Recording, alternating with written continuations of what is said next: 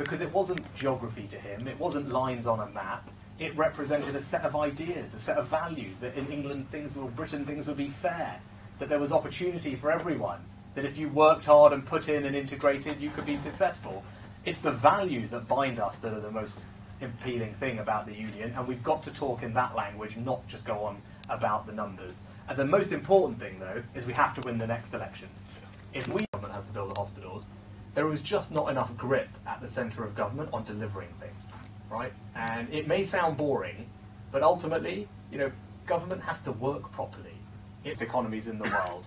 It will still be the 4th lowest rate, with only, I think, Russia, Saudi Arabia, Turkey and Indonesia, from memory, lower than us. So it's still a very internationally competitive rate. So you can stand up and I can stand up and know that we are competing with our other countries. The other thing is I've protected small businesses. 70% of companies will not see an increase in their corporation tax rate because we've created a small profits level, so they will stay exactly where they are. So it's only the largest companies, small companies, exempt. And the last thing I'd say is things. We need them investing in manufacturing, we need them investing in equipment, in things that enhance our productivity, we need them investing in R&D, because ultimately a future economy is one that is creating new ideas. That's how we're going to drive growth in this century, and I want to cut the taxes on those things. So yes, the corporation tax rate will go up for the largest companies, but to a level that is still very competitive. But where we are not competitive is our tax regime for those things. And so for the businesses that are investing, that are driving our growth and productivity, they will see significant tax cuts this autumn, because that's how we're going to stimulate growth. And on all the other things that you talked about, I completely agree. Innovation is how you drive growth these days. We need our of the parliamentary party.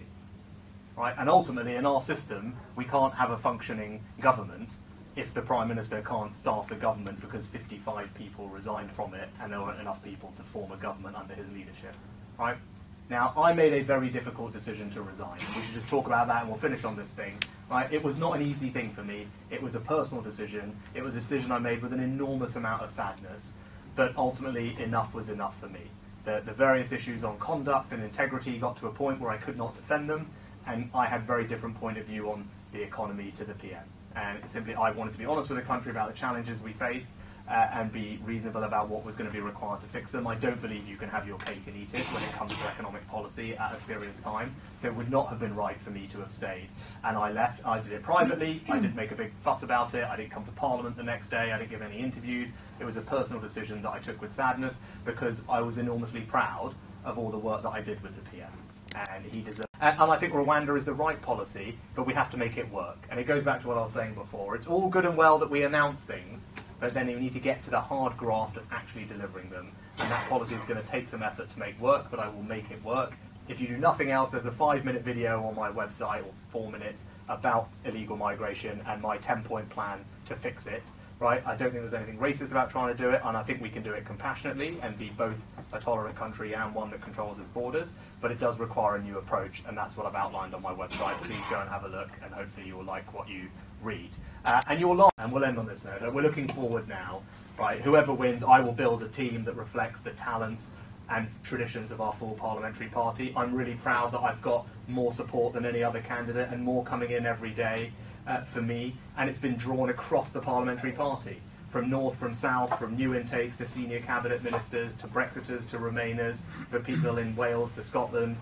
All our parliamentary party I've drawn on their support. I will draw on their talents to form a government, to bring us back together, because the most important task we have is to go and defeat Keir Starmer in less than 2 years' time. And if you just think of nothing else, you have to think, who is the best placed person to beat Keir Starmer?